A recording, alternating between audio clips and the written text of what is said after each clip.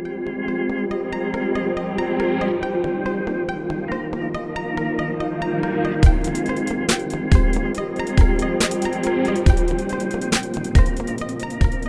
YouTube, Steve here. In this video I'm going to show you how to assemble this battery indicator DIY kit.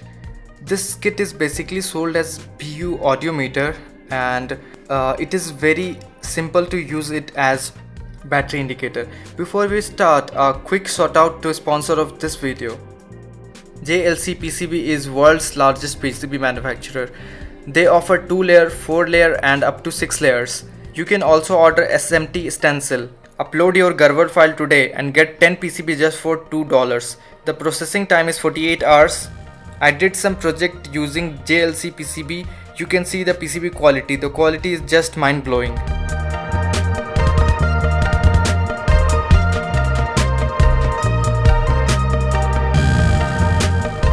Now back to the project. I got this in a small pouch of plastic. I got a PCB, couple of LEDs, some resistance, capacitor and one IC. I will leave all the part list with purchasing link in the description below. You can check that out.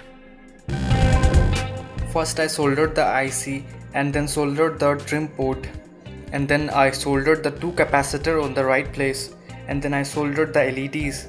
Now it's time for the resistance. I took a multimeter and measured the resistance value and then soldered it in the place. And then I soldered the 2 terminals. The board is completed. Now I connected red wire with red and black wire with black.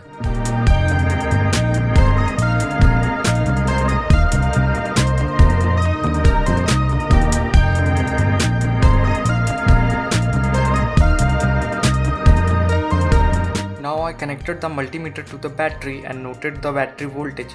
The battery is about 60% charged. And then I connected the red wire to the battery positive and black wire to battery negative. Trimmed the port to get 3 LEDs light up. First LED shows 20%, 40%, 60%, 80%, and the last red one shows 100%. You can change the orientation of the LED to get red LED to 20%.